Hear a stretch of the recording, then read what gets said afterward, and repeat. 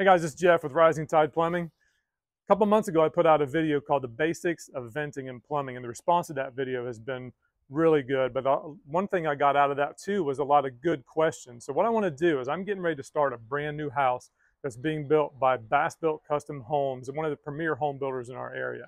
This house has 5.5 baths. It's got a kitchen, 2 laundries, bar sink, outside shower.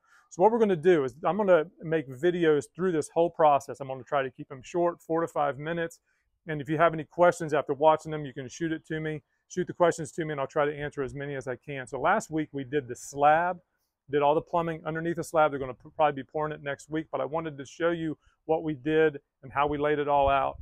So this is the slab plumbing as we get started. Okay, so this house has 3 stacks in it. So we'll start right here. We'll call this stack number 1. This stack is going to go up and serve 1 bathroom that the toilet, shower, and lab is going to be over in this area right here. As far as laying out a stack, I try not to bring a stack up too close to the toilet, just because when you're plumbing that in, you're going to have Ys and sweeps and fittings in between where the toilet ties into the stack. So I try not to bring it too close to it, just to have room to put the fittings. So that stack right there is going to have 5 drainage fixture units in it, which is 1 full bath. It comes down, goes to the outside of the house, and there's a 3-inch Y that comes in and gets our first half bath that's on the ground floor here in the slab.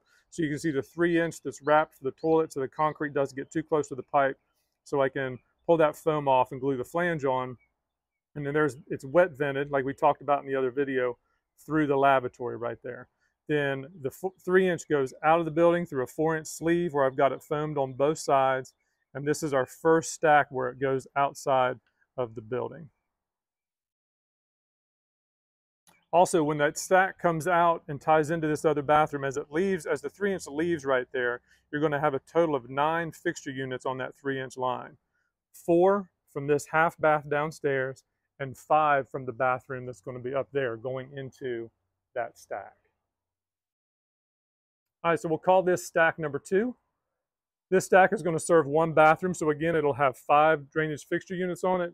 Comes down, and I've taken it outside of the house right here. And I'll explain where that other pipe is going in just a second. But this is stack number 2. So that's got 5 drainage fixture units on it. On that stack, which comes up. And that bathroom is going to sit over in this general area right here. And I'll show you all that on the rough end. Again, I don't want to get that stack too close to the bathroom, so I have enough room to get all the fittings I need to get it roughed in. All right, there's stack number 3. That's going to be our workhorse. It's going to have 23 fixture units on it.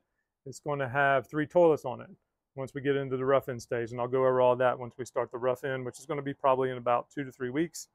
Pipe comes out, 3-inch pitched, 1/8 heavy to 1/4 inch per foot. There's stack number 2 right there, like I showed you before. Both stack number 2 and 3 come out right here. And when I come and do the sewer line, I'm going to tie those 2 together. I'm going to go back up this way where stack number 1 comes out, right up here. And on the side of the house where we're at, we're going to run down. This is the side where the city sewer is.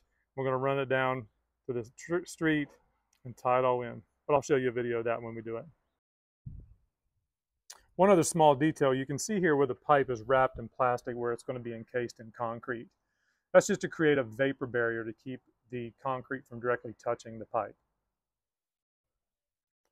And then last but not least, the water line. I've got 1 1/4 inch PEX-A line coming in. They're putting the water softener right underneath of the stairs. So that goes out. And again, I'll show you all of that tie-in as well as I do the water and sewer. All right, guys, one final thought. Within 30 minutes after watching this video, get out there and do something nice for someone. It'll bless you just as much as it blesses the other person. And make sure and subscribe to this channel to keep updated on this project and other projects I've got coming up. We'll see you soon.